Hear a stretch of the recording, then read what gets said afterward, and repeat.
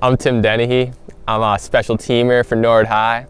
I got one job when I get on that field, and that's to get that football. I'm Jason Denehy.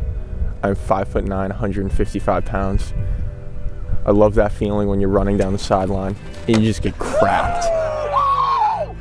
He was born at a small weight of 8.7 pounds. I grabbed a football, turned to him and said, "What's up, bro?" Threw him a football, and he caught it with one hand. I knew it was going to be something special from then. It was ingrained from the first day he was born that we're going to wake up at 4 a.m. every night, every day, and grind.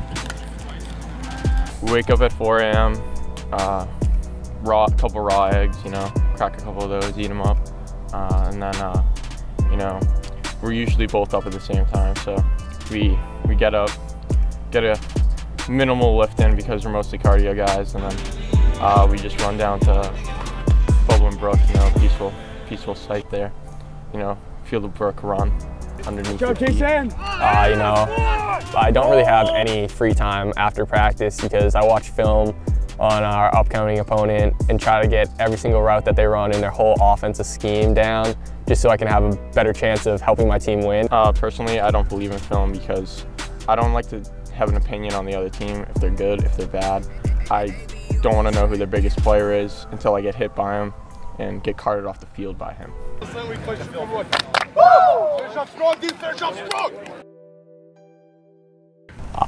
the crowd, the adrenaline you get before a game, just getting ready to go out there and give it 110% for your teammates. We're symmetrical. That's all the way we always will be, and later in life we'll have a great bond. It's just he's going off to college next year, and I don't know what to do with myself. There's going to be a void that's going to need to be filled, and there's going to be some rough nights, I'm not going to lie, hitting the pillow, not knowing my brother's there in the same bed with me, but he's doing successful things, and that's all you can really ask for.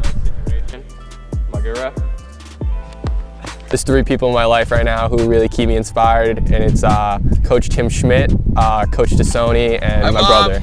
Make me want to go out there and give them my all every day.